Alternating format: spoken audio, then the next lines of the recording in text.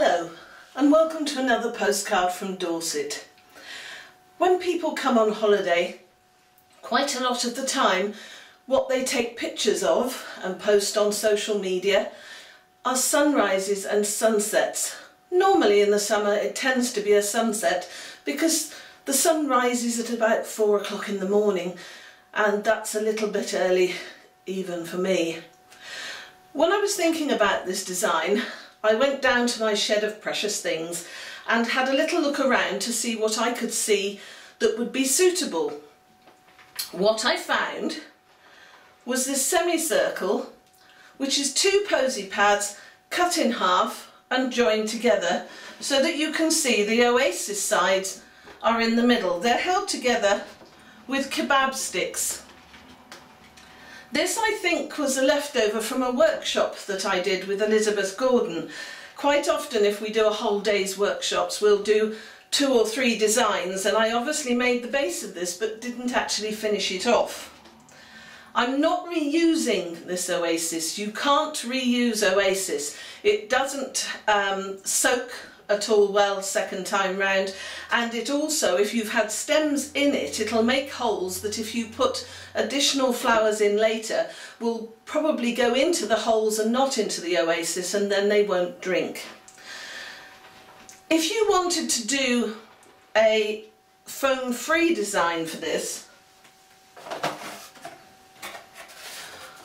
what you could do is to have a semicircle of cardboard. Onto this I've glued a variety of tubes with a glue gun. You could use PVA glue, that would work equally as well. I've left these little rubber bungee bits on the side tubes because at that angle the water is possibly going to run out, especially when you put the stems in, unless you've got those little holes there to secure the flower.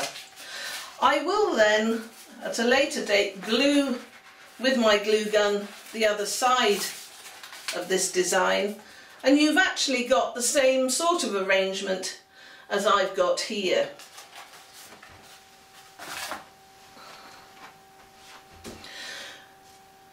So this was covered in hessian or sacking, or as bridal planners and organisers like to call it, burlap. I think it sounds a bit posher to a bride than sack. On here I've painted the beginnings of a sunrise or a sunset. And we're going to start putting in some flowers. This is some lovely yellow solidago or goldenrod. Now there is a certain law or charter which seems to say that whatever you want to use won't be ready for when you want to use it. I find it hard to believe that people actually manage to grow flowers for weddings and they all come out at the same time. Quite often when I've been doing these sort of things, the flowers that I want, some of them are out. I know that if I keep going some of them will probably be over by the time I need them, and actually coordinating them all together is rather a problem. This is where your flower club friends come in handy. If you phone them up quite often they'll say, yes, by all means come and pick some of mine.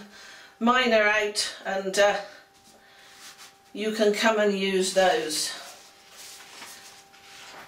And I do rely on several of my flower club friends quite a lot for foliages and flowers. This is a radial design. That means that all the stems are coming out from a vanishing point here. The stems don't actually have to go in that far, but the eye would imagine that that's where it were if it was going down. It's a very popular and fairly common design and has been used a lot historically.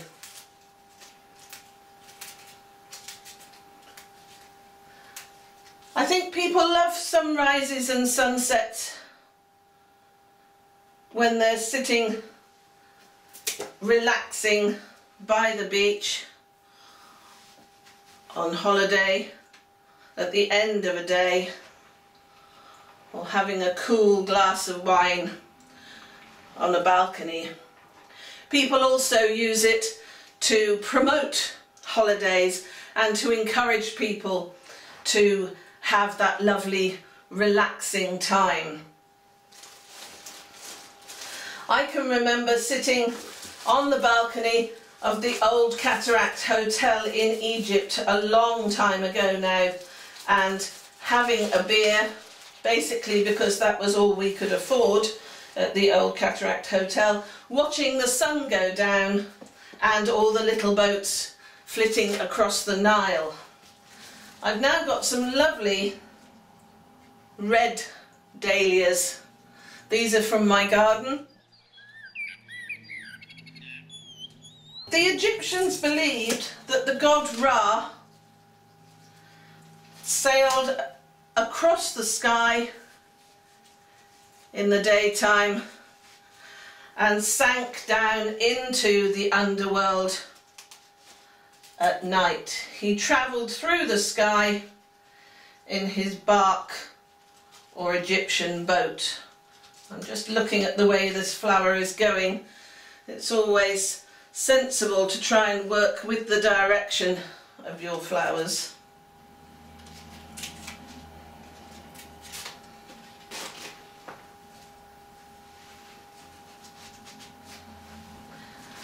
Dahlias are a lovely flower, and I've just started, as I say, growing them in the garden, and they come up every year. I'm afraid I'm a rather lazy gardener and I don't dig them up every year and put them somewhere out of the weather. They have to take a little bit of a potluck on whether they survive or not. Generally most of them seem to come back year on year. Just trying to decide whether I like that one there or not. I think we'll put him just to the side a bit more.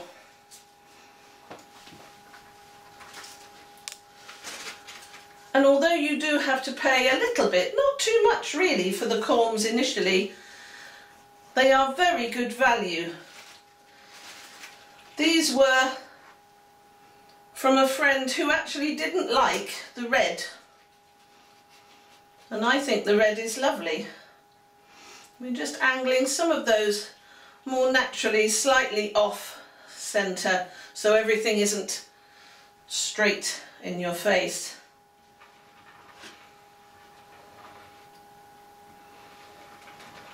I have very fond memories of my granddad. He used to love dahlias, and I used to go down the garden with him. This is a slightly different one, a spider sort of shape, slightly different tone of red. And he used to put a flower pot on the top of the support for the dahlia, because dahlias are very prone to earwigs. And if you put a little flower pot on top of the support, on the top of the supporting stick, with some hay or straw or something like that inside it, when you go down in the morning, all your earwigs will have crawled into the flower pot. Although he never actually told me what he did with the earwigs. It's probably better that I don't know. These are a beautiful dahlia, just a slightly different colour, a peachy sort of tone, that'll go in nicely with our sunset shades. I grew some last year called Café au Lait, and they are coming out this year as well. However, they're what they call a dinner plate or tea plate sort of dahlia, and they are huge. They are just far too big really for any kind of flower arranging. They would be far too dominant. And then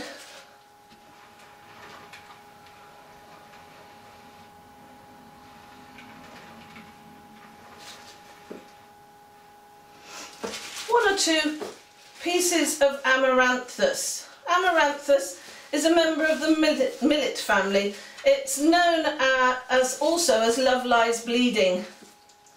If you read about amaranthus in the books, this one is a lovely colour. It's a sort of biscuit shade. When you read about them, they say that they self-seed willingly. Well, not only do mine not self-seed, nor do they grow from seed terribly keenly. This one is take 3 on sowing these this year. They really haven't wanted to behave themselves, but they do. The dark red one here has this lovely dark red foliage as well. This is the upright variety. You also get them where they trail. I do have one lovely lime green trailing plant coming on.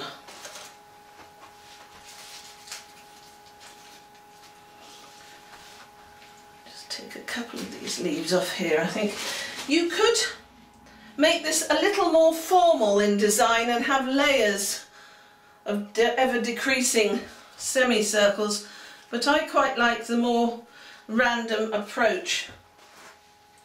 When you have a symmetrical design like this, you have to create tension somehow in the design, either through textures or colours and varieties of plant material. And I think this probably, with these very vibrant, what they call advancing colours, adds the tension through the colours and variety of plant material rather than the actual shape of design.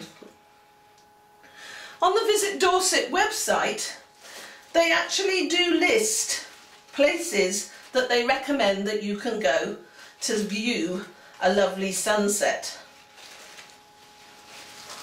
Here I've got, from one of my flowery friends' garden, some antirrhinums. Beautiful colours, a huge variety of shades in there just in one plant.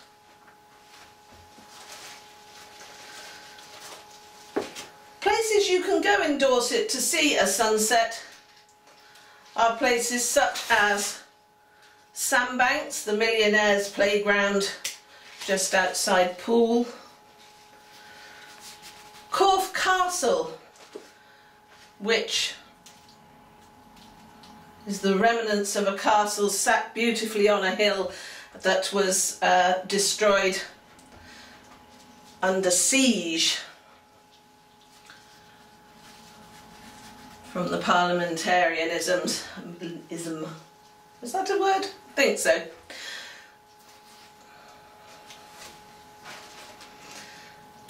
Lady Banks defended Corfe Castle and was eventually betrayed and the castle ransacked by somebody inside the castle letting in the Roundheads. They were so impressed with the way that she had defended and fought off the onslaught that once she'd moved to Kingston Lacy, they presented her with the keys to the castle, and they're all displayed there.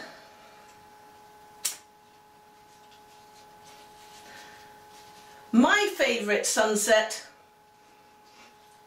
is off my favourite hill. Now you're probably thinking, what a strange woman, how would you have a favourite hill? But it's called Comer Hill and it's just outside Bridport in the village of Simmonsbury, and it is a real proper hump of a hill with a little cluster of trees on the top. Just going to tuck this under here.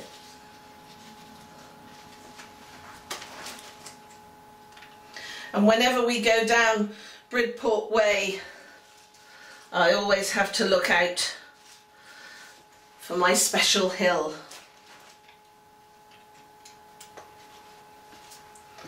Just a couple more of these. lovely, bright, vibrant colours. Take some through there to the back so the eye is drawn through the design.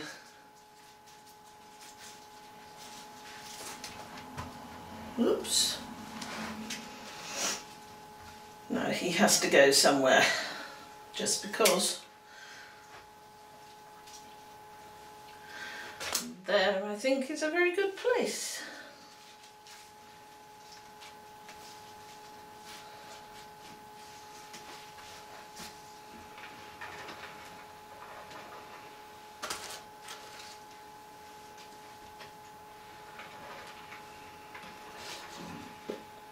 Now, just to cover the base of this, I have some yellow and variegated euonymus, and also a few of the heuchera leaves. I love heuchera. I've just started growing them and they come in such a huge variety of shades.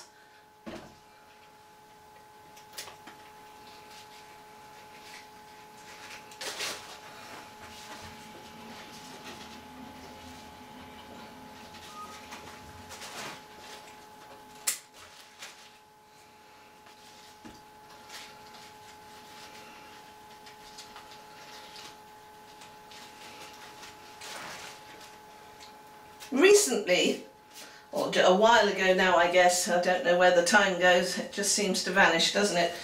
We did take up camping and we started going down to Bridport and West Bay.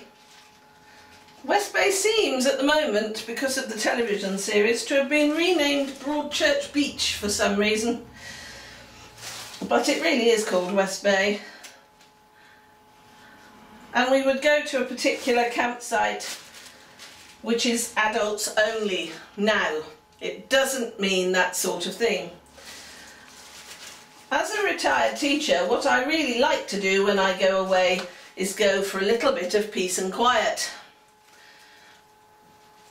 And as much as I love children, what I don't really need is them rampaging around a campsite. This used to be the campsite. There used to be adults only, and therefore you could have a lovely, peaceful, relaxing time without being worried by children.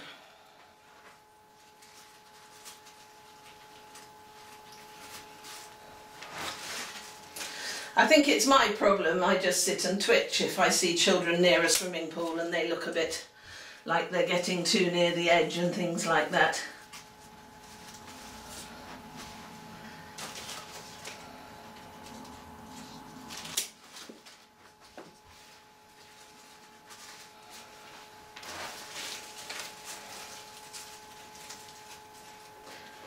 If you're not a member of a flower club and you're just watching this and it's the first time that you've considered flower arranging, do, when we're up and running again, have a look on the website nafas.org, and there's bound to be a flower club near you that you can go along to and meet all sorts of new friends who are very helpful and friendly, and it's a really lovely thing to become a member of. You don't have to flower arrange to go to a flower club, really just to have an interest in plants and flowers. But soon I'm sure you'll get the bug, and like us, will eventually have, as I said earlier, a shed full of really interesting and precious things that will come in handy one day. Now I'm just going to finish this off with a few crocosmia.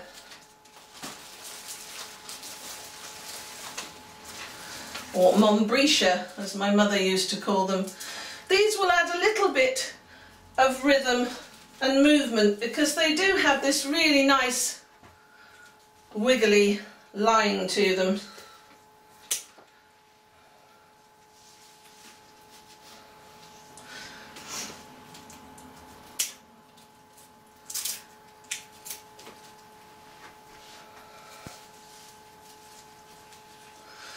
I do feel like I'm gradually vanishing behind this arrangement, probably to do with the fact that I am a little vertically challenged. I've always maintained that I'm not overweight, I'm under tall.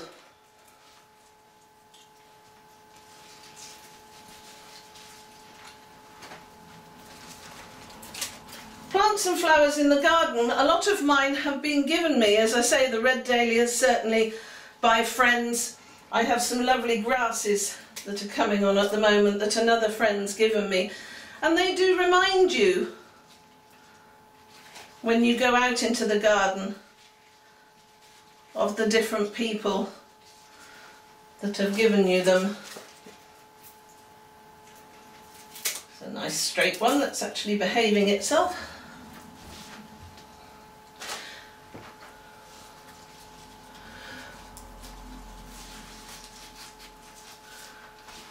A lot of these flowers that we put in here will dry.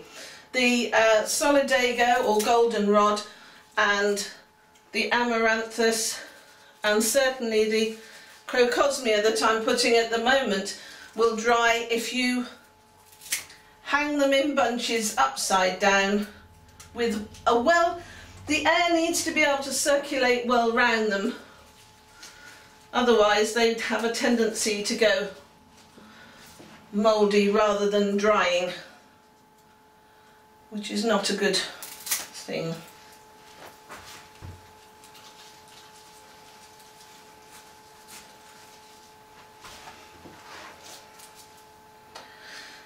Just put a couple of these in down here.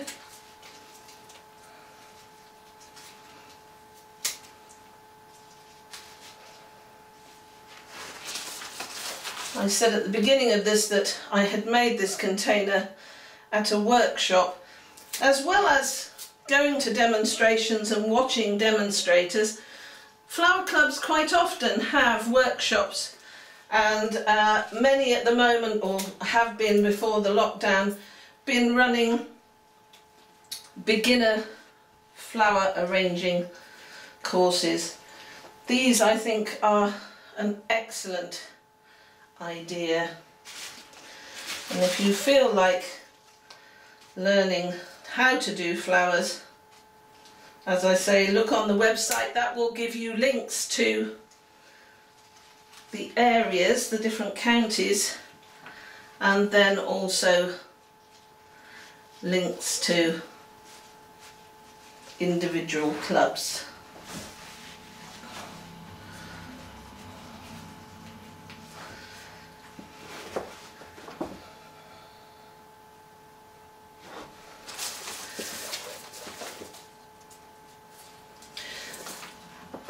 It's alright, I was just having a little look in here. I have got a couple of other things, but I think I'm going to leave. I have some nasturtiums. Oh, I don't know. No, perhaps we will put a couple of these lovely nasturtium flowers in. These do self-seed all round my garden, down in the vegetable plot, and you can eat all of the bits of them, the leaves, the flowers.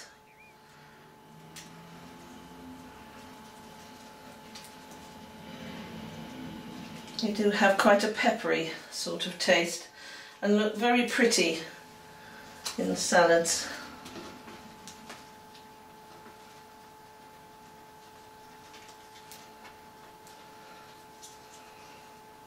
That one really doesn't want to go in there. I'm going to have to give it quite a talking to. Let's try this one.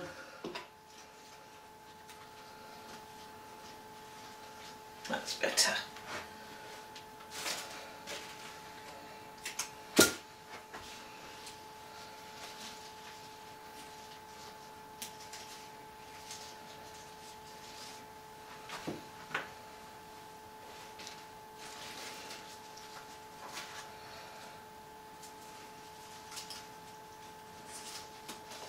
Oops. Just put a couple right in between some of the other flowers.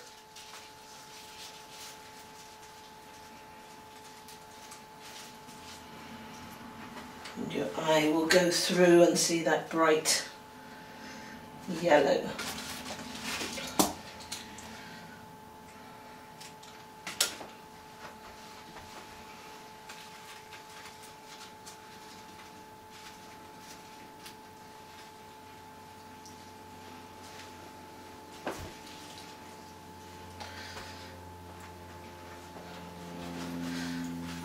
So, thank you very much for sharing some time with me and watching my sunset design. And we are in strange times, aren't we? And I've said that a lot of flower arranging and the flowers you have in your garden remind you of different people. We really at the moment are not sure what's happening from one day to the next, but I'd just like to leave you with my favourite saying, which is the past is history. The future is a mystery. But today is a gift, which is why they call it the present.